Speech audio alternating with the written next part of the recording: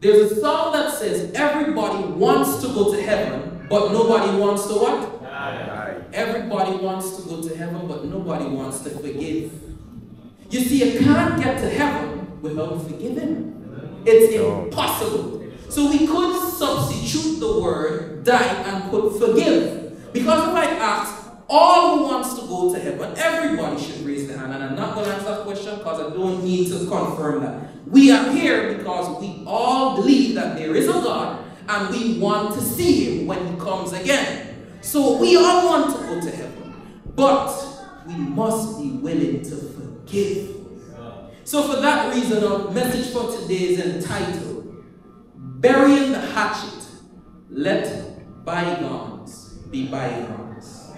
We've all heard these phrases, bury the hatchet, let bygones be bygones. Consider Joseph, who was sold into slavery by his brothers, not stepbrothers, brothers. Instead of seeking revenge when he had them on his tongue. No, this is not no, oh, I could catch him just by an inch here. Man, Joseph could have mashed them up. It's a corn who said, I could mash your corn. Joseph could have mashed them up. He had them right when he needed them. He could have stick to them like we like to see. But when he had them there, what did Joseph say? Stick with me here. Scripture tells us, Genesis 5:20, you intended to harm me. Come on now. Now this is the best part. But God intended it for good. Amen. Check that now. Amen. You see what just happened there? You intended to sabotage me on the job, but God intended it for good. Amen. No. I hear the amens coming out, but it's something that we must highlight. Joseph never forgot his God. No. All right then. Joseph never turned away from his God. Joseph worshipped God even among the heathen people to the point that he was tossed into prison for rejecting a woman. A woman. Back in my younger days, he said, what's wrong with you? You stupid. What's wrong with you? And you run? Nah, that could have never been me. That's what he would have said. Joseph thought, how could I do this thing and sin against God? This is the kind of God when he says all things work together for good. It's for that type of people there. Not them people who standing with their foot on the one side and the other on the other side and saying, God, let it work for good. Now walk. Joseph was as straight as an arrow. And when you're straight as an arrow, anything your enemies, blood, kin, do against, work for good. Amen. This is scripture. You intended it for evil. But God was saying, yeah, the study thing working out. So we're going to work it. That is the level of faith that we as Christians must aspire to. Because if we aspire to that, it should be easier to forgive our brothers and our sisters. Amen. Brother Alfred, and I'm using you because I know we got good blood. Nobody's going to take nothing and say. What you have to do. But we can't say, Brother Alfred, you intended to harm me with this thing, man. But hey, let me tell you how God blessed me by your actions. That is the level of faith that Christians today who are forgiven should cherish. Amen. As a matter of fact, we sing this joy that we have. This is why we should have a joy. There should be no sorrow, no cloud over our heads overwhelming us. Because everything, when you're stepping with God, works in your favor. Everything. And I'm not talking about water among it. Walk to your good, to your benefit. So let me continue. So you think Joseph was bad? What about Jesus? What about Jesus? On the cross, they're killing him. What did he say? Lord, forgive them. No one here has ever killed you. But yet, thief man, $5. When my thief $5, how long ago? But 20 years ago, boy. We holding on to the thing as if it happened yesterday. Every day we recreate the event over and over in our head. Why? Replaying it, giving it hostage, but now let you go. That is wickedness, and you do yourself a grave injustice. If you don't hear anything I say, let it go. That hostage there, now will bring you no money. Let that hostage go. Forgiveness might not change the offender, but it will change you.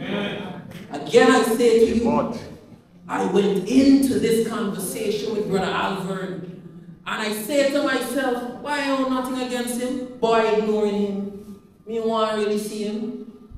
But when I left that conversation, I felt light. Amen. And I had to say to myself, it's not about him.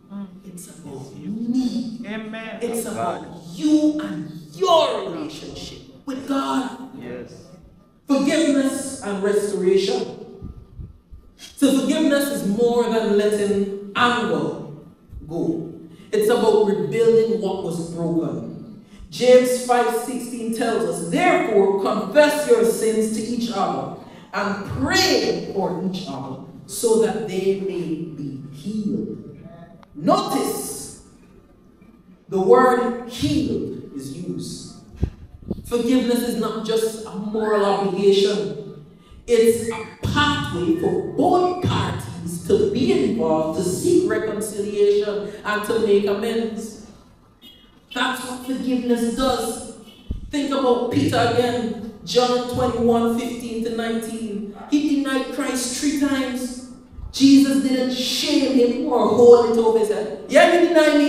You remember? Don't talk. You remember? Jesus didn't do that. He didn't do that. And as some of us, we hold the thing in our back pocket. According to my sister, we bury the hatchet, but as soon as I get, wait a second, you're ready to war because you didn't let go of the hatchet. As soon as it said, oh, don't talk too loud. Forgiveness means letting go. He sought Peter out and reaffirmed him in his love and restored him into leadership. Jesus' forgiveness went beyond words. It gave Peter a fresh start, a renewed purpose, and a confidence to lead boldly. And it was eating Peter up, was eating him up. Loud declaration. I will never eating him up. And in his worst moment, now, what does forgiveness look like in our lives? Because it's nice for us to view forgiveness through the lens of these Bible characters that sometimes we exemplify and say, they were mighty men. But let's bring it to today's context. You see, imagine someone in our church, at work, or a family member who has wronged you. I don't have to go too far. We can just stick right within that bracket right there. Everyone here has been wronged, some way, some form or fashion. Oh, yes. We have experienced it. So let's keep right here within that bracket. Forgiveness does not mean pretending that nothing happened. So let me say that again. It doesn't mean you pretend that nothing happened. It means extending grace. Extending grace. You understand what I'm saying? Giving them a chance to grow and working towards restoration. Galatians 6:1 reminds us to restore those who have fallen into sin with harshness, with reproach, by holding them hostage. No. Bring them into restoration through gentleness. Restoration requires, and we said these words all throughout today, I was listening, it requires humility, it requires empathy, it requires choosing to believe the best about someone, even when they let you down. Joy, yes. Now you'd say, man, that's a hard task, but again I say to you, God does it for us over and over again. I can't tell you many times God said, Shakiel, he will come true, and Shakiel didn't come true. Shakiel let him down. But every time he keeps believing that I will get it right. And it's so that we have to treat our fellow brothers and sisters. Yes, they have wronged us. Yes, they slipped up 19, 20 times.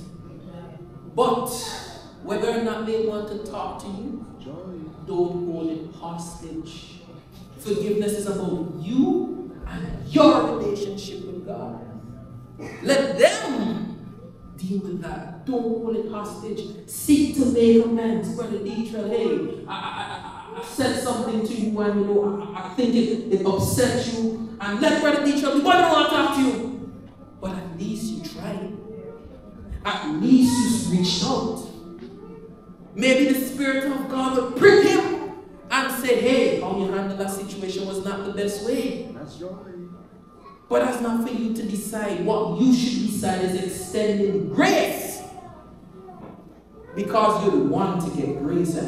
Everybody wants to get grace. Forgiveness. Well, let's pick it up from here. Yes. Forgiveness is an antidote to bitterness.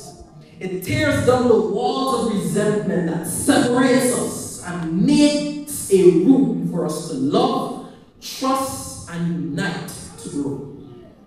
God restores us when we come to Him.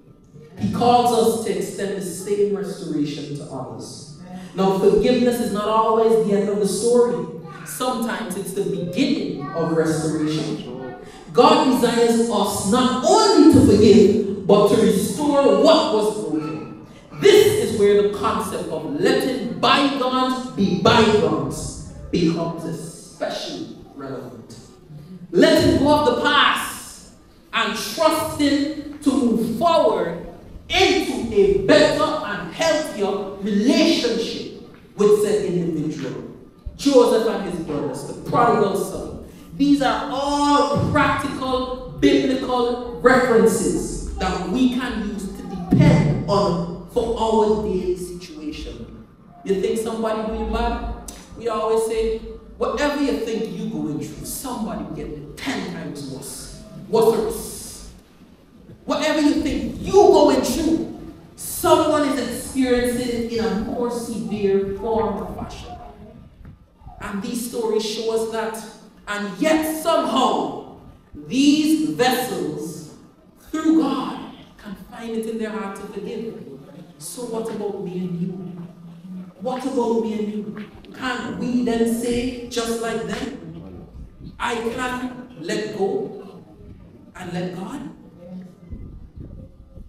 Restoration doesn't mean erase the scars, but it allows us to heal and flourish. It's a reflection of God's power to restore and to redeem. You see, another thing that we have to talk about now is forgiveness and confrontation. Forgiveness and confrontation. Forgiveness does not mean ignoring the wrong or pretending it never happened. Sometimes forgiveness begins with confrontation. Not to attack, but to address. I think I have to put that in because when we hear confrontation, no. Sometimes you have to confront a problem. You have to, let's substitute the word, you have to address a matter, address the issue at hand.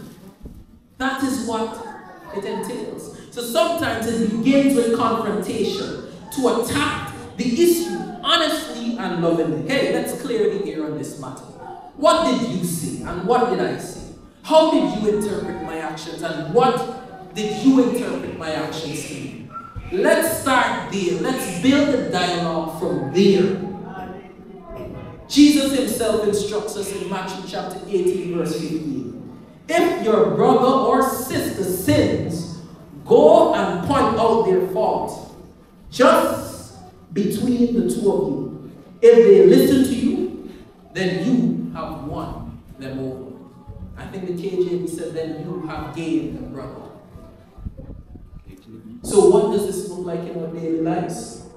It means going to the person who have hurt you with a heart to seek understanding and reconciliation. It's not about revenge and it's not about self-justification. And that is something I really wrestled with. Wanting to feel justified. Yes! The thing right now, man. Everything square up. No. Let go and let God. It's not about you feeling justified in the moment. It's not about you feeling as though, yes, all right, the score is settled. It's about choosing to value your relationship enough to talk about an uncomfortable conversation or go through an uncomfortable conversation with that individual. Too often, we sweep things under the rug and we explode in anger. Neither of that is good. It's not about sweeping. We have to address issues. And I know in families, in the church, we have a habit of sweeping things under the rug. No, let's talk about what was uncomfortable. Let's talk about what you said. This brings us closer. It helps us to understand one another better. So consider Peter in your own life and understand that the urgency of forgiveness is something that we have to understand why it's important. You see, it's important because, like I said, we can't get through the door if you have that one speck of it. No matter what you do, you could cure cancer, you could walk from now to cure Ebola, you could do anything that is great and grand in the eyes of man in terms of achievement. Unless you forgive your neighbor for taking 2 mango off your tree without asking, you're not making it through that door. You're not making it through that door. 2 mango? That's what you really want to do something in the kingdom of God for? Holding on to that?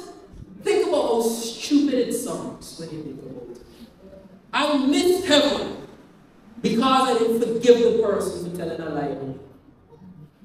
Think about how stupid that sounds. You have an eternity to gain. An eternity to gain. And we let these trivial matters stand between you and Jesus. We say nothing between my soul and my Savior. But clearly, we're keeping a lot between us and God. Because if nothing was truly between you and God, there'd be no animosity between you and the people in your lives. None whatsoever. Unforgiveness is a prison.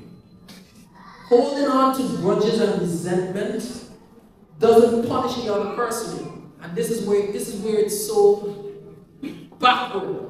You're not punishing them by holding on to it. Unforgiveness punishes you.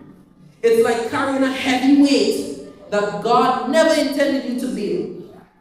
But by forgiving, you set yourself free. That is the power of forgiveness. And I encourage you, if you have never tried it, try it today. Amen. You're going to leave this church feeling, if you think you came in feeling dapper, if you think you came in feeling smooth and light, then I promise you, you're going to feel different walking through those books today. Just try it. Don't take my... What do you have to lose? Is either I'm a liar or is either telling you the truth? And I'm telling you the truth. Huh? I know for a fact that I'm telling you the truth.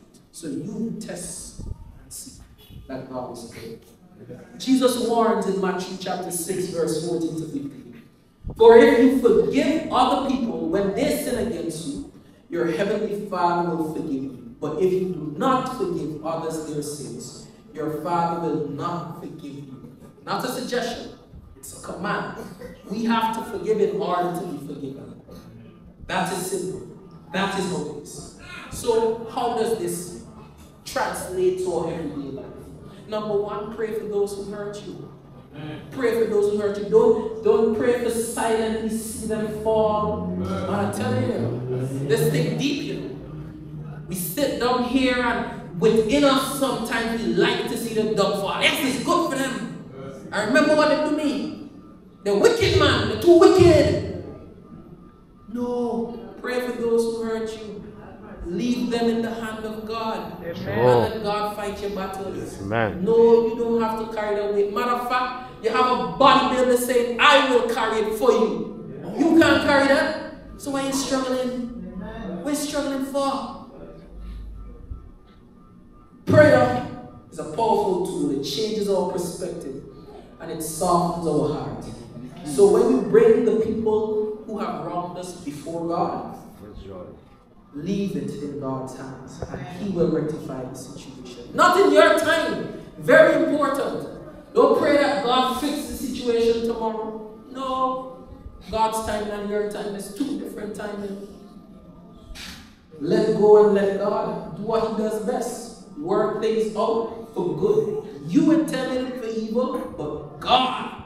There's the only what we accepted today. But God intended it for good. Right. Communicate honestly and humbly.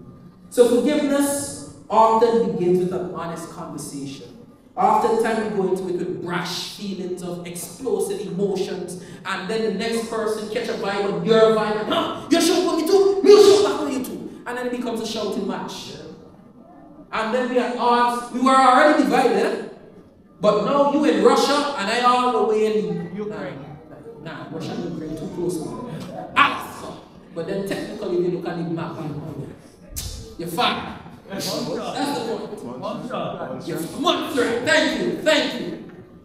You are all the way in Russia and in Montserrat now, just because of how we start the conversation. So sometimes the conversation should be open with honesty and humility. Begin that conversation. Express your feelings. You know what I'm going to teach us in school?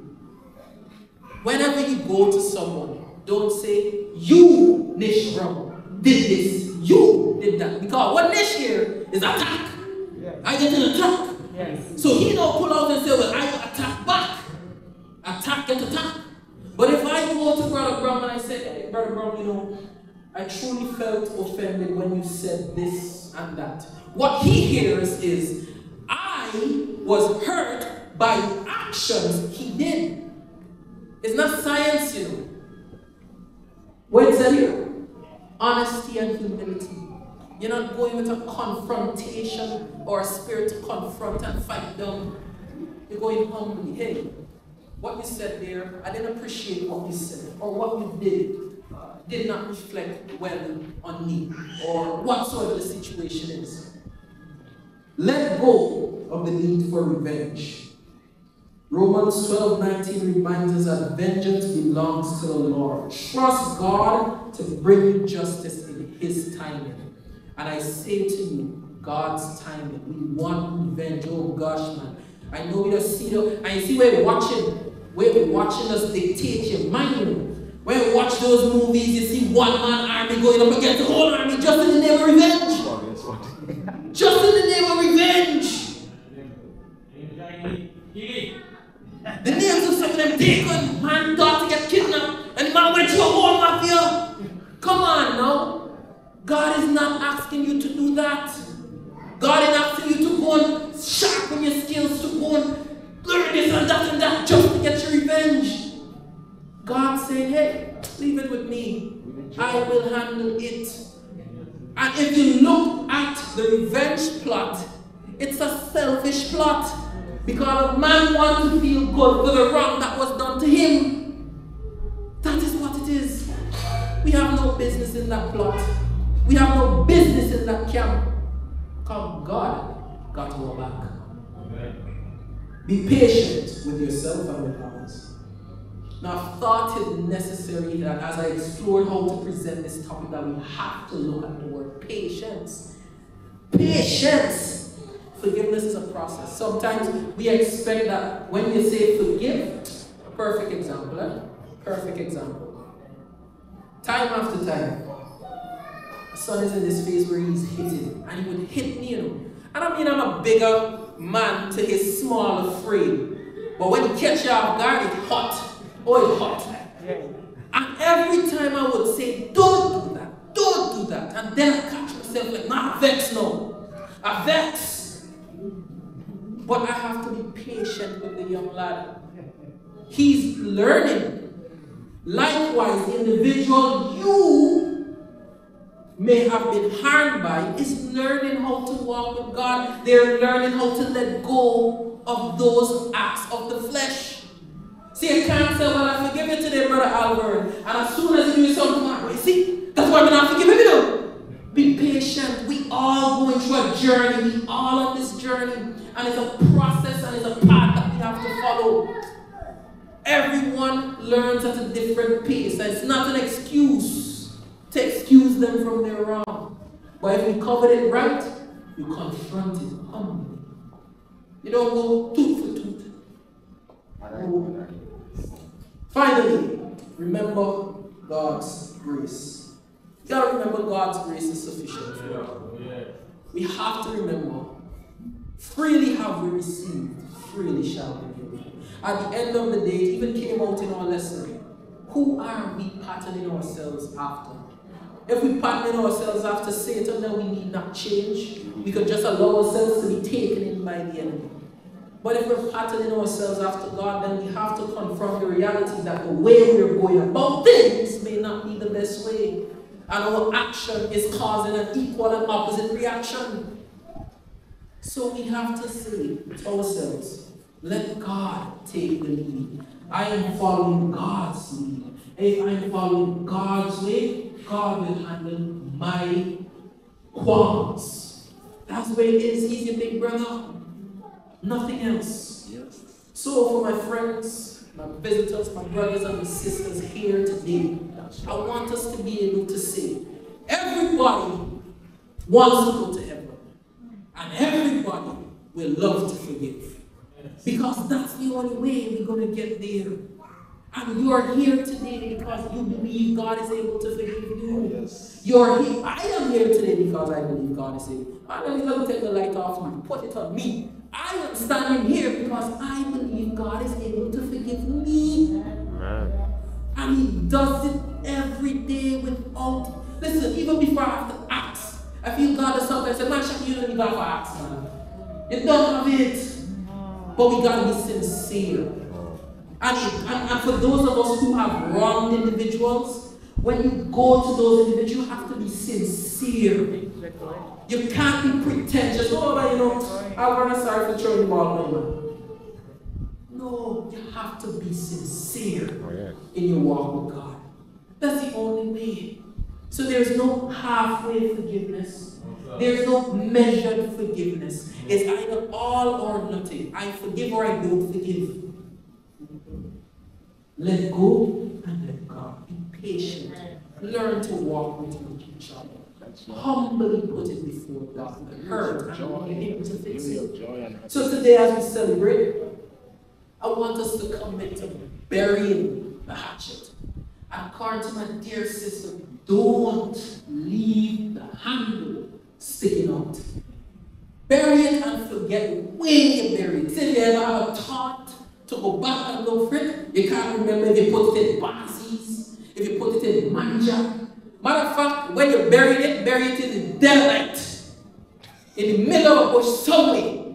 Just walk, and drop it. Deep. And don't look back to trace your steps of how you got there. Just walk in the next direction. Let go and let God. And I promise you, your relationship with God is going to be much better. Even as you come back to God, your relationship with Him is also going to be renewed when you understand the fact that this is how God treats you. Amen. Amen. And the sad reality is, and this is sad reality, and this is a closing here. If God was to do us like we do people, oh God, what we done long time. What beyond to us? If God was to do me like I do plenty of people in my life, I don't talk to them. I see the car coming on me, want to take this one.